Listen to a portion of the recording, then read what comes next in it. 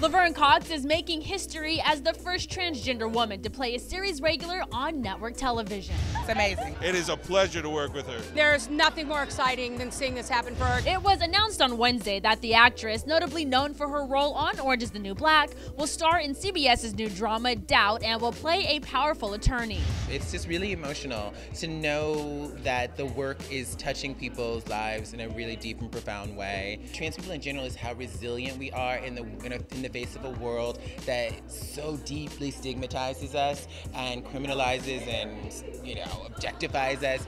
We are so resilient. Cox will also star in Fox's version of the Rocky Horror Picture Show this fall. We said there's no plan B. We just either do it Laverne or we don't do it.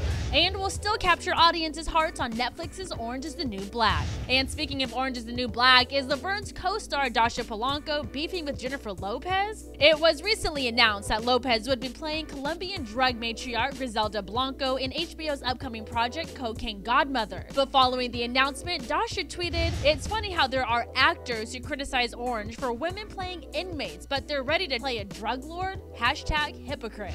Folks instantly thought this was the start of a new Hollywood feud, but the OITB actress shut it down with a comment that read, "When I want to come for someone, I tag them." For HipHollywood.com, I'm Ashley Williams.